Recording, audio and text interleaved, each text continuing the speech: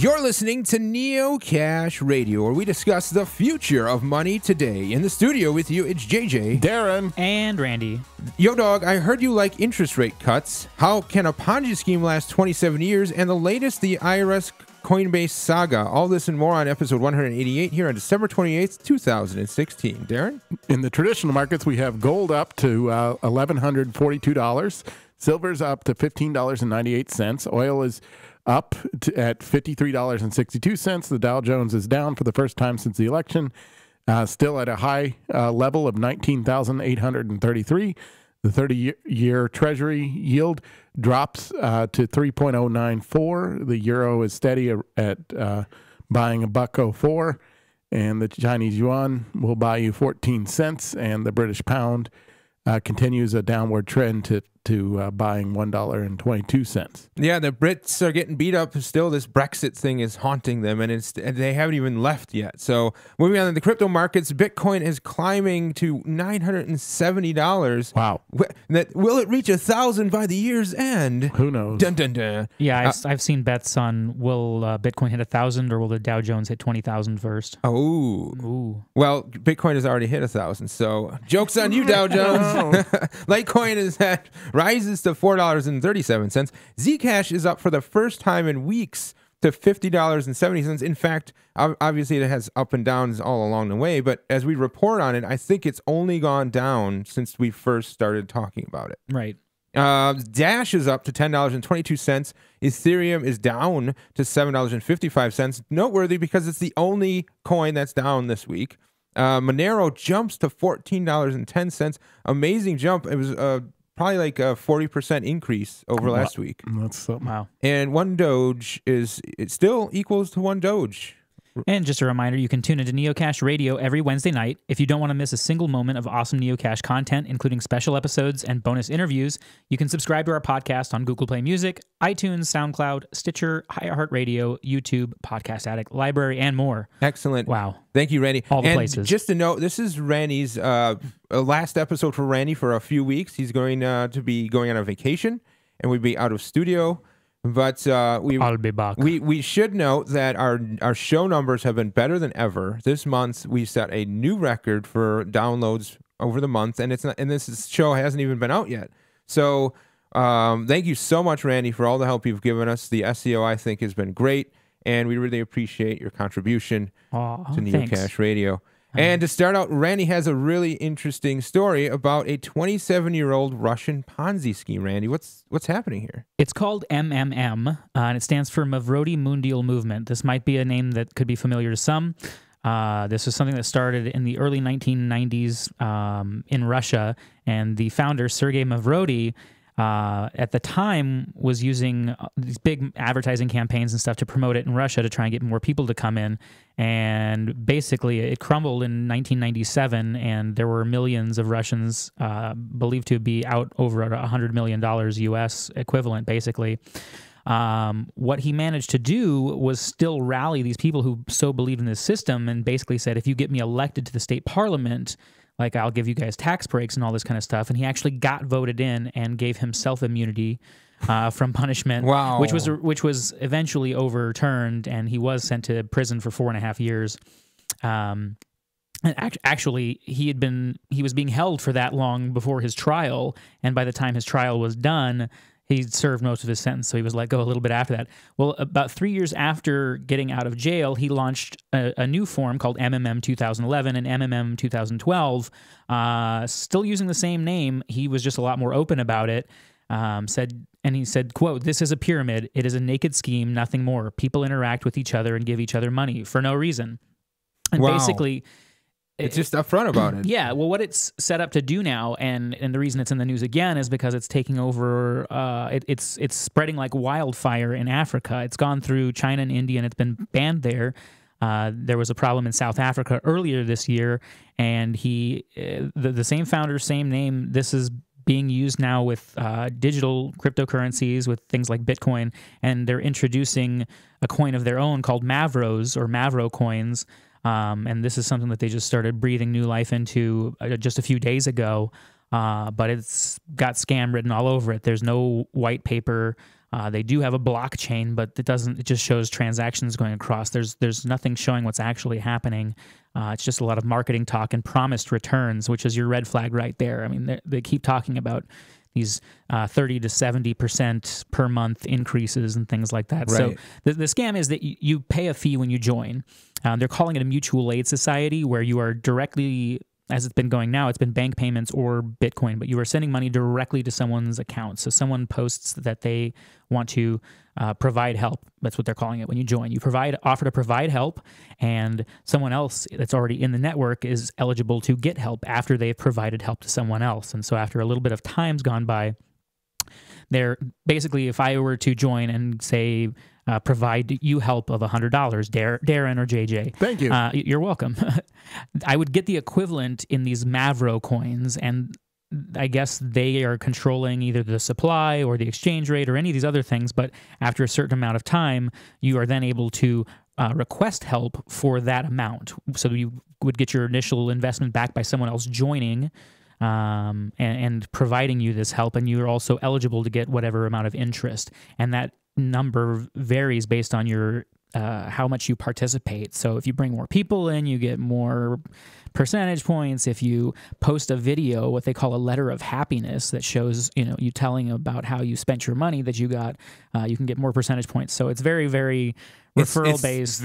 Wow. It's a classic Ponzi. It's evolved though. It's evolved. The original idea of the Ponzi that struck me was it preyed upon the family bonds sort of thing. Like if you have a nephew or a sister or brother or someone in your family is doing a fundraiser, and they come to you, hey, buy a calendar. This just happened recently at a holiday party I went to, and someone was approached to buy a calendar to help support the team that this kid played for.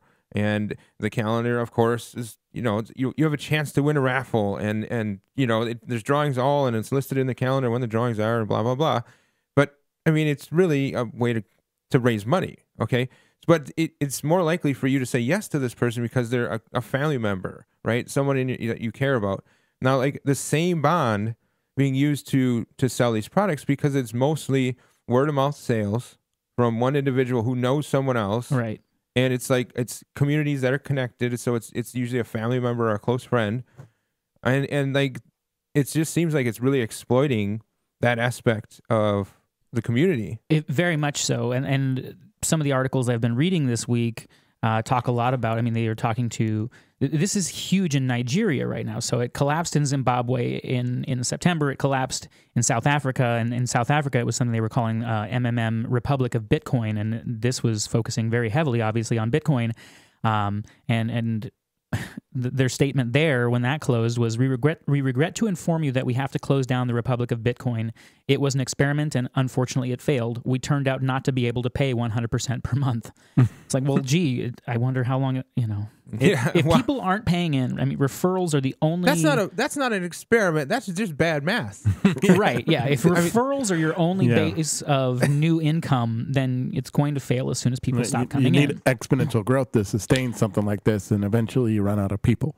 Yeah, and to be fair, what I like a little bit about Mavro being open, at least, like we were saying earlier, is that much of his disdain is to central banks, and he's kind of saying, central banking, fractional reserve banking is a pyramid scheme in and of itself, and at least you're going to get better returns off of this one. It's kind of until it shuts down. So is he trying to make the argument this is more like microloans than a pyramid mutual scheme? Aid society is what they're saying. People helping people, and from what it appears, I don't know how he's making money on any of this, because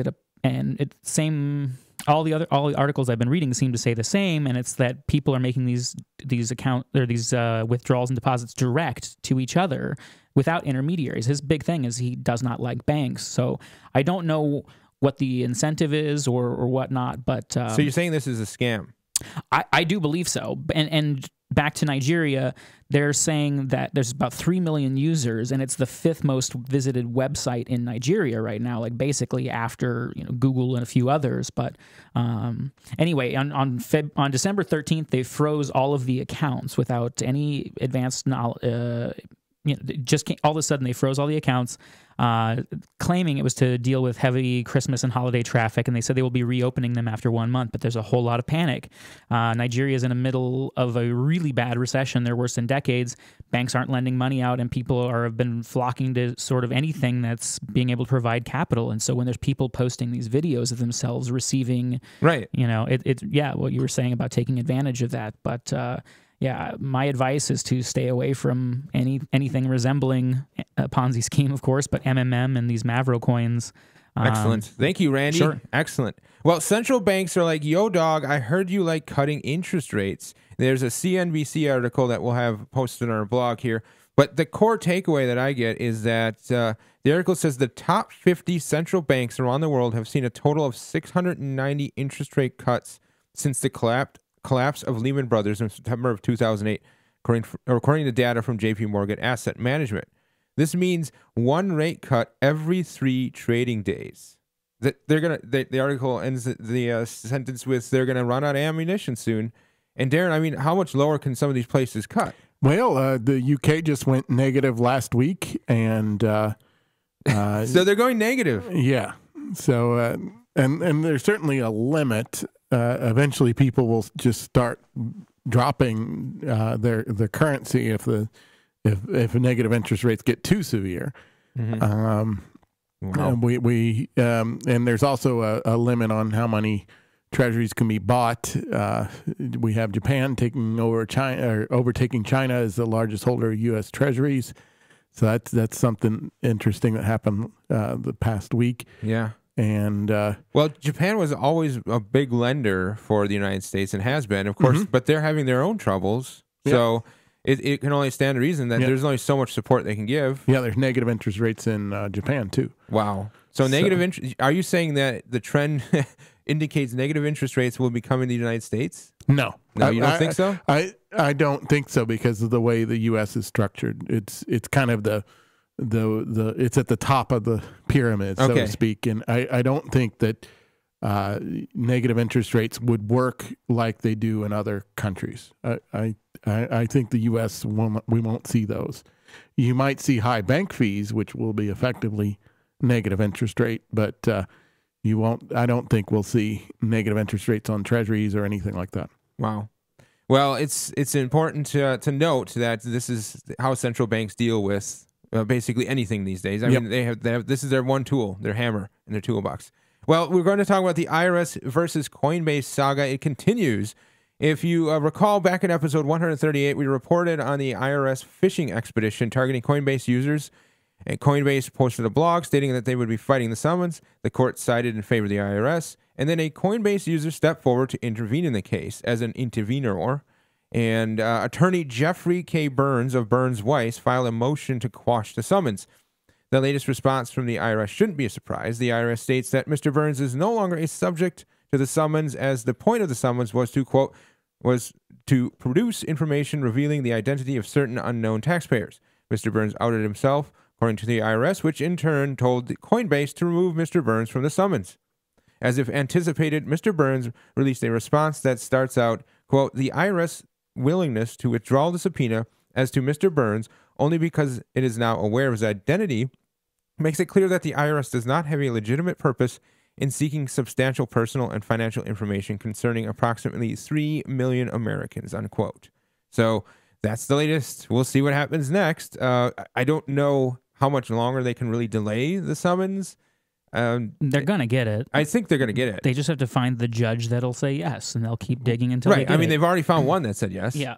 So we'll see what happens there. Airbnb. So the Airbnb CEO went on Twitter and he posted tweets, basically one asking, what do users want to see in the 2007 versions of Airbnb that are going to come out? Of course, as any platform, they're always looking to improve. And an overwhelming response was Bitcoin. Integrating Bitcoin payments would bring a lot of other users back into the fold and even make it an exclusive option for many people who prefer to pay in Bitcoin. And some of the tweets pointed out that, well, I go to these hotels because I can pay in Bitcoin through this method, and that's why I'm staying there versus Airbnb.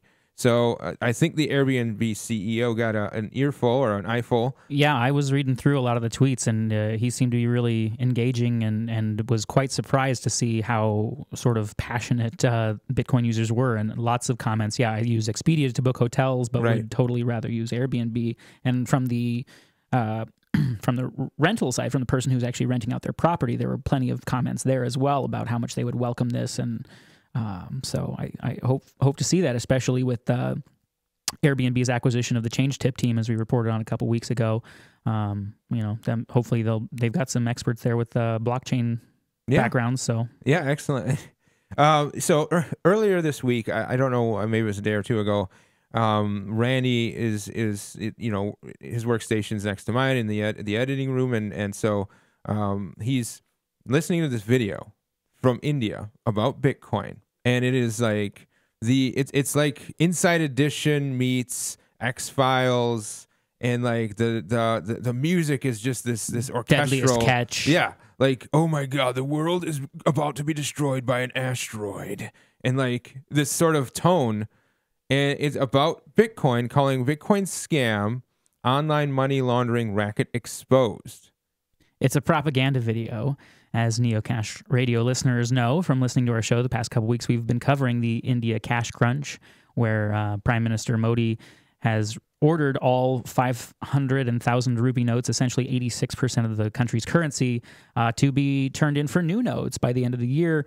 And so we've seen the gold price go up and the gold demand go up in India, certainly, but we've also seen the Bitcoin price going up in India, likely as a response to some of this. And so the government, India Today, one of state-owned media outlets, put out this video that, just is basically just slandering Bitcoin and saying that it's black money and used to all these terrible things, as if the U.S. dollar and the Indian rupee and any other fiat currency hasn't been the number one funder of these things for so long. The Indian rupee just was rendered null and void, so they don't really have much to stand on. I mean, at least these certain notes now you have to trade them out, and it's as good as cash doesn't mean the same thing anymore. Well, but it's this whole undercover sting video.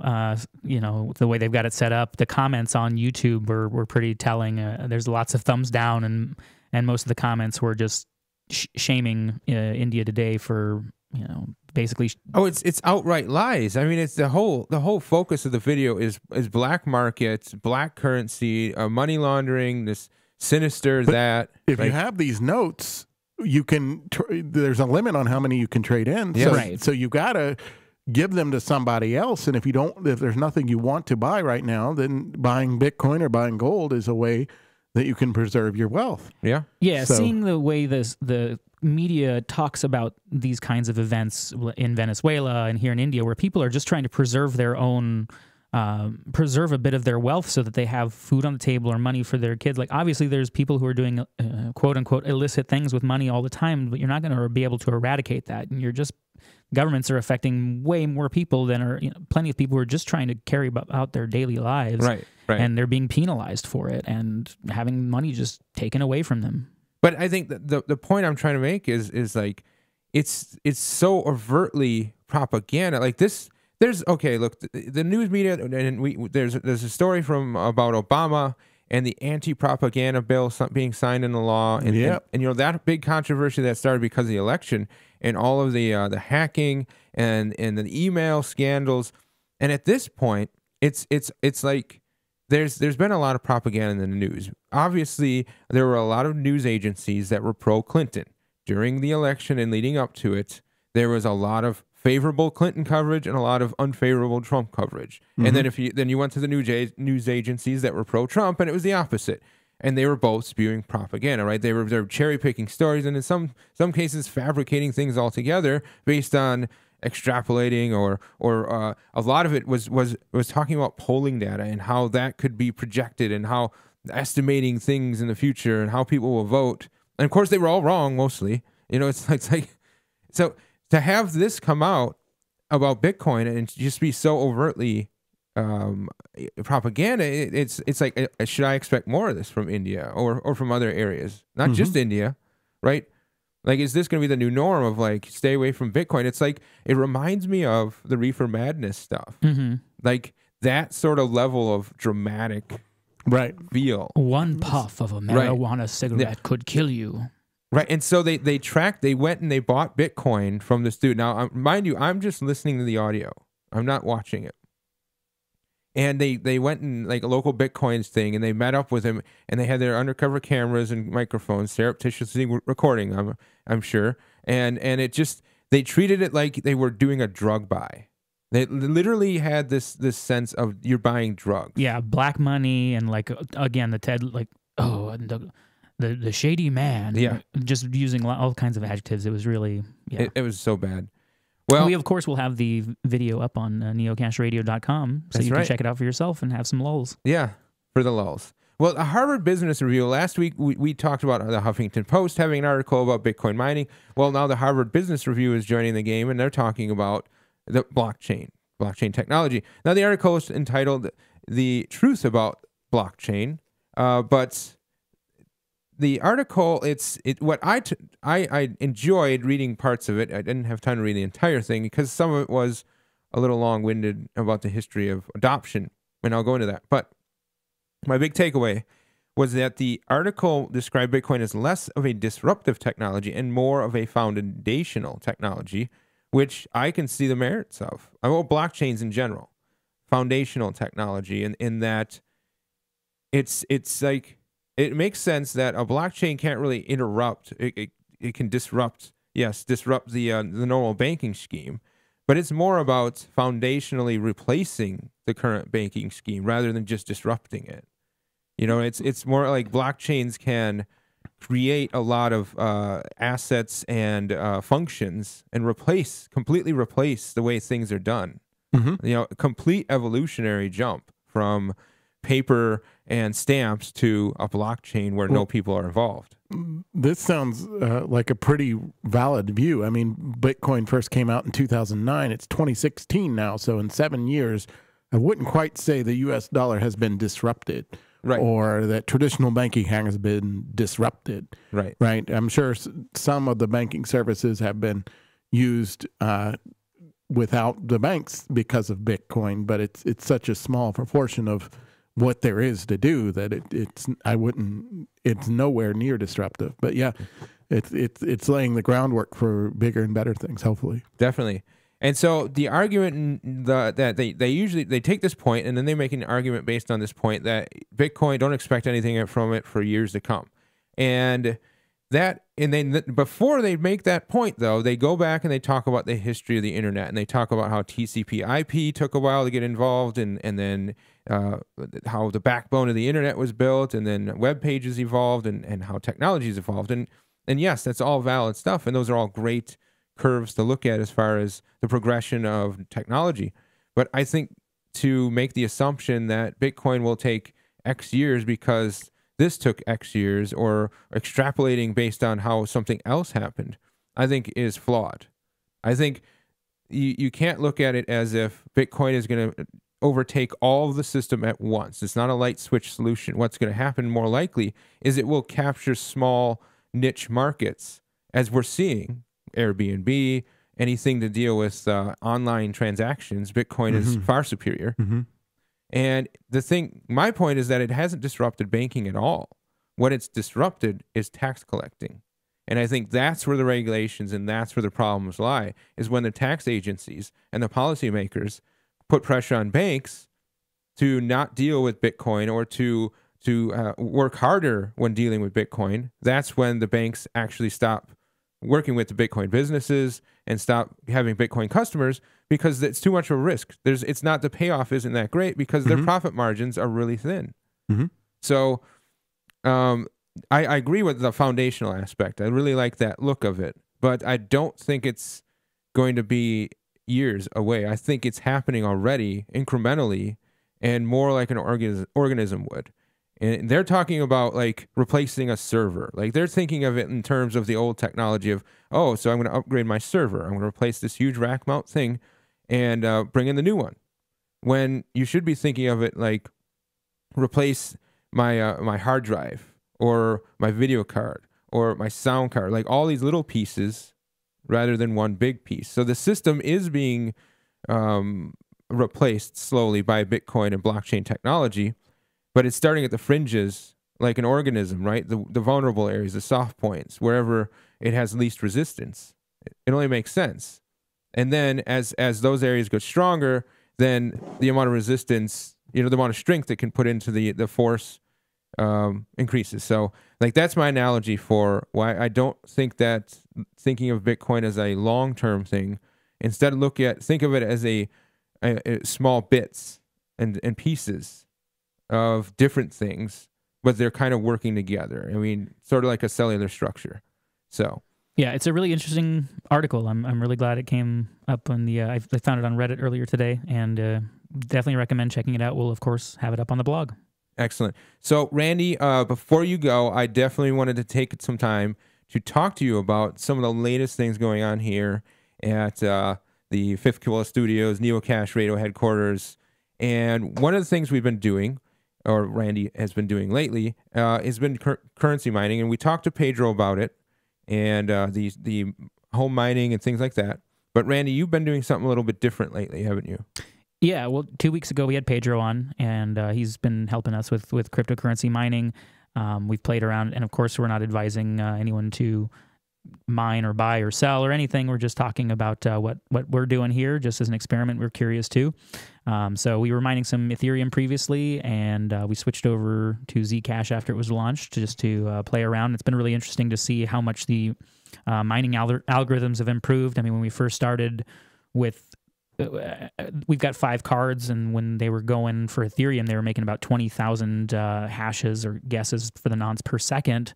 And then when we switched over to Zcash, it was about 20 guesses per second. Dramatic. And, we were like, whoa. Like a million times less, right? Like orders of magnitude, Darren. Yeah, 5 orders of magnitude. Yeah, wow. And in the course of a month and a half now, there's been several mining possibilities that have come out. There's Claymore, there's a one called OptiMiner, and I've just been checking them out to see which one kind of works best for our setup here with the Zcash, and and just running some numbers. I started to look at, well, what about if I wasn't participating in a pool, which is basically your miner is submitting all these guesses, and the pool calculates basically how many shares you put in. Whenever a block is solved from the pool, it divvies up that reward among all the people that presented shares within that block, and so it gets broken up that way based on however many people contributed towards reaching that solution. With the solo mining, it's just me, so I'm still using a pool, but it's a solo mining pool actually. So I using the software that we have, which is the ethos, which also actually just added Monero capabilities as well. So using this software, we could do Ethereum, Zcash, or Monero. But using this it's called luckpool.org. Basically, it's set up as a pool, but whoever finds the reward, instead of divvying it up amongst everyone, it goes to the person who found it. So it was a much easier way for me to set it up, because I don't really understand Linux or any of that kind of stuff. Right. But hey, I was able to plug and play it and log into Luckpool, and so based on the current difficulty and our mining power and the current network hash rate, we should statistically probably get one block mined within like 80 to 90 days. But the reward is 10 Zcash. And as it was standing, we were getting about 0.0. After the latest update, we were getting about 800. We're now getting about 850 hashes per second. So it's gone up dramatically. I meant to get back to that. From 20, it's gone up to about 850 with the same hardware. So it's just getting. So before it was 120 solutions over the whole machine, and then it jumped to 850 solutions over the whole machine. Right. Yeah. So 20 per card to. No, it was. Yes, that's right. It was 20 per card. 20 per card to like 250 per card, or something to 180 something or something. So it's improved quite a bit. But yeah, so basically I was getting 0.08.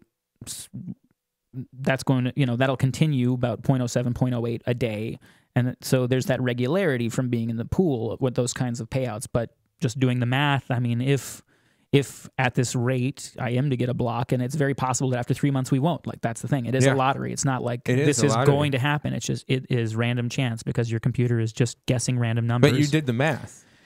I did, which is Darren's job. But I thought, hey, I can roll the dice a little bit, so I'm going to give it the 90 days and see what we get. So basically you're saying that in the 90 days, the reward from solo mining is far greater than the reward from consistent pool mining. It would be, yes. So if I do get just one block even, it would be better off than waiting out on the on the pool mining. So it's something, I'm just going to roll the dice and see what happens and see if we do get some luck. And but it was just something neat that I started thinking about and crunching a few easy numbers. And still a better investment than the lottery. Yeah, no, totally. And the fact is he's still part of the network and running his own full node and mining node. And it's early enough. This is not something that would even be. But I would never even consider doing something like this on Bitcoin or something where there's just such a massive number of people trying to get this number. There's no way. You'd be very, very, very, very, very lucky. I mean, statistically improbable. And so these different mining methods, were they put out by like companies? No, it's tough to say. I mean, it's just someone who's posting often on GitHub or in the forums. This was here. Like an individual might be working on this by themselves. That's what it appears to be. There was one. I know like ethos on their updates, they list the number of developers that have worked on each one, and that's ranged from 3 to 5, if I remember correctly. But on the actual mining algorithms, and Claymore is, as far as I know, is just a person, and that's their name they go by. Optiminer was one developer, and those two have a developer fee built into them. So they do. It's unknown what the percentage is, and that was some of the controversy. There was like a little bit of an uproar with Optiminer, and he like pulled his code for a while, but then put it back up, and it varies. But I do believe it's just individuals or small groups of individuals that are doing these things. There's Silent Army, NHEQ Miner. So that goes back to my earlier point about the growth of Bitcoin and blockchain technologies. Is that all it sometimes takes is one person writing a piece of code for this one simple operation. You know what I'm saying? And then optimizing that code and getting it better and faster and just focusing on, I'm just going to focus on getting more solutions per second at Zcash mining. And I'm going to go, exchange it somehow with whatever method you have. And like those, just take that and extrapolate that out over millions of people doing this on different areas with blockchain technology. I think that's more of a better way of looking at the growth that will come from the blockchain technology. And just a reminder that you can tune into Neocash Radio every Wednesday night. If you don't want to miss a single moment of awesome Neocash content, including special episodes and bonus interviews, you can subscribe to our podcast on Google Play Music, iTunes, SoundCloud, Stitcher, iHeartRadio, YouTube, Podcast Addict, Library, and more. Excellent. Thank you so much, Randy. And we look forward to your return from your vacation. But as always, you can tune in, and hopefully Darren and I will be here to entertain you. But next week, we should be talking to Pedro again. So anyway, this is Neocash Radio. Tune in on our website at neocashradio.com. This is JJ, Darren, and Randy for Neocash Radio.